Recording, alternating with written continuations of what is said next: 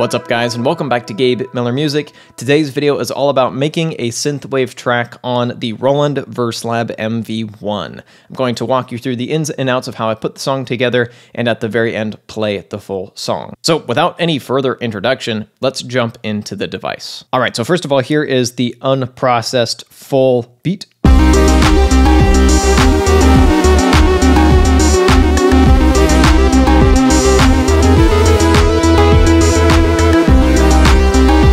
So let's break that down piece by piece here because there's quite a bit going on, but it actually isn't all that complicated. I should mention this is using 100% stock sounds built into this device. I still haven't gotten around to loading any external wave files in yet. I haven't really needed to. I've got plenty of stuff on here already. So this is one of the built-in kicks in the drums section. So it's just a one shot, just one track taken up by this only. That way I have maximum ability to process this independently of the other drums in post.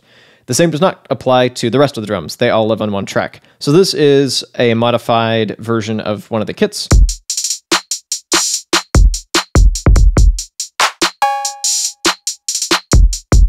That's just the built-in like 808 kit. I haven't modified much of it. I've used this hi-hat, this cowbell, this clap. I have gone in and turned both of these down because remember, your hi-hats are always too loud. And this is just doing a pretty simple little pattern. So here's all the drums by themselves.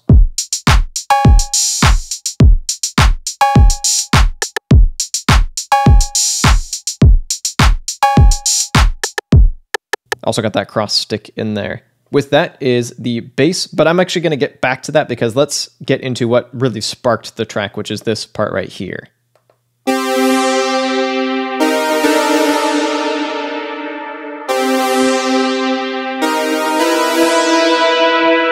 This is some absolutely classic Roland synthesis. I love how this sounds so freaking much. So this is actually just one note at a time. There's like a chord thing built into the patch itself.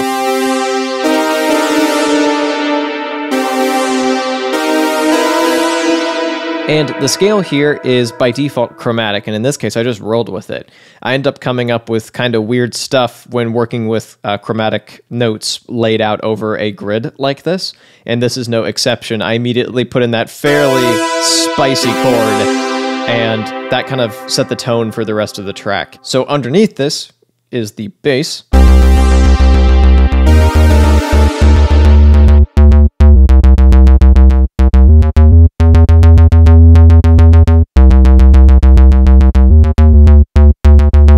This is fun. This is a Juno style bass.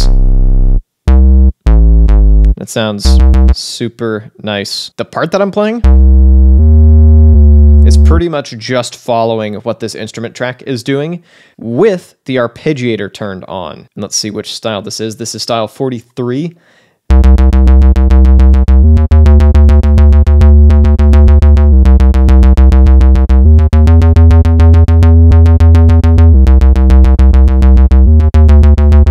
Not just straight ahead 16th notes, although there is quite a bit of that. There are some little alterations in velocity going on in this kind of pattern that the arpeggiator has given me. And it's got these starts and stop that create some rhythmic interest. And I didn't really modify any of this at all once the arpeggiator gave it to me. I thought it was cool as is. Like my original intention was just to have a rolling bass line that just went on and on and on. And you can do that with the arpeggiator, but I happened to land on one that was a little less straight ahead and it ended up adding quite a bit to the track. So let me play the kick and the bass together.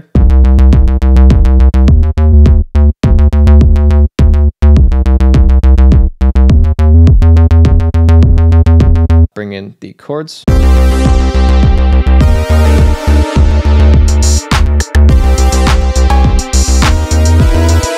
That is the foundation of our track. That's the main groove going on here. This is a perfect place to start building. I should also quickly draw your attention to the fact that the bass and the kick are clashing a little bit. Like there's a bit of kind of phasing and frequency masking going on here. In post, I ducked the bass to the kick. And that really helped bring out the punch of not only those two elements, but the entire song. So let's add another element.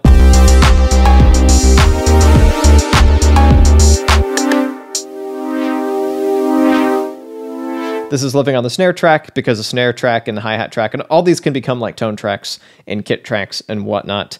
I just can't have an arpeggiator track on any of these. And that's fine. This is just some basic pads, and so it doesn't need to be arpeggiated. I didn't play this with the chords either. I just manually selected my notes.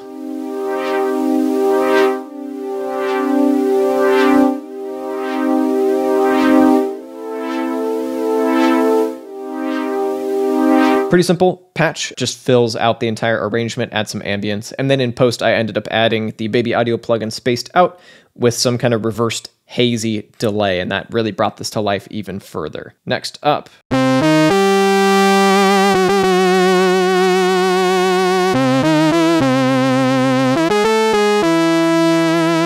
the lead. This is a really fun patch. I've gone in after the fact and added in that vibrato. I've showed this in a previous video. This is a trick I use all the time, especially on Roland patches, but I'll show it again. Go to tone setting, and this is where you get access to a lot of parameters of the synthesis engine, including vibrato rate, which I've turned up a little bit, vibrato depth, which I've turned up quite a bit, and then vibrato delay, which controls when the vibrato kicks in, whether it's immediately or in this case, it plays the note straight ahead and then slowly brings in the vibrato. So the longer that the note holds out, the more vibrato you get. Really adds some expressiveness to this part. And once again, this is all chromatic, so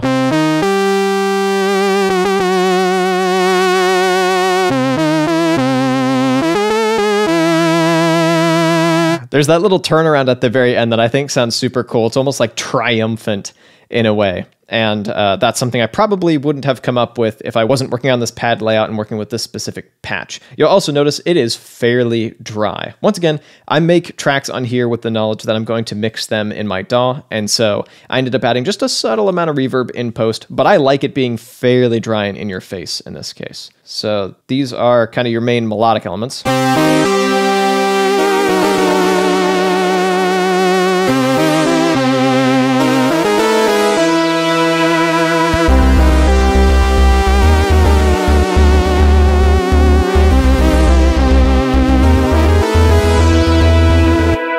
That is a fairly dense mix. And to throw one more element into it, we've got the actual arpeggio track.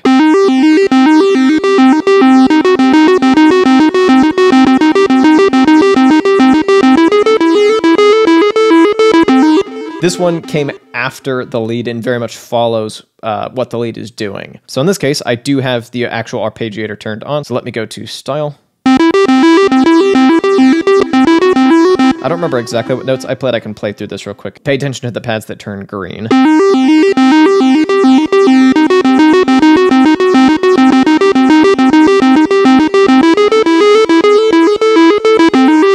But once again, I played this with the arpeggiator and noticed that it actually like encodes what the arpeggiator did into the step sequencer, which is interesting. That definitely gives you some control, which is nice.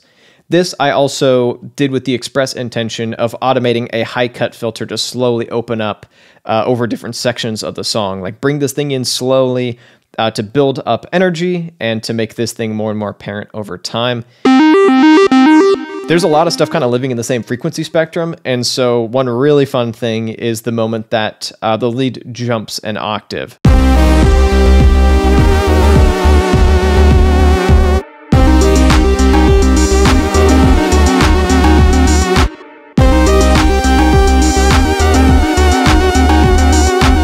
That really brings the energy up. That's the climax of the track, and I think that's a really fun little element. Simple, but I think it really works.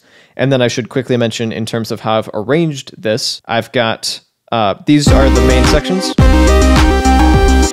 And then, as I usually do, I took the main section, copied it a bunch of times, and started removing stuff. So you've got this, just the chords and bass. We've brought in some drums. Also, notice there's a different pattern with just the hi-hat. Full, more complex drums, and that ARP is in there. Bear in mind, it's going to be brought in slowly, not all at once. Introduce the main melody. Build.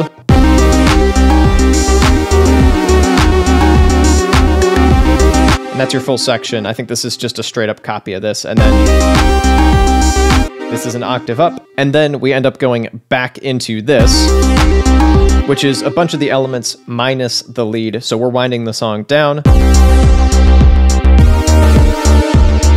and then we're winding the song down further. So with a full song structure fleshed out, I recorded this into my DAW, multi-track over USB as per usual, mixed it, and you can hear the final result of that right now.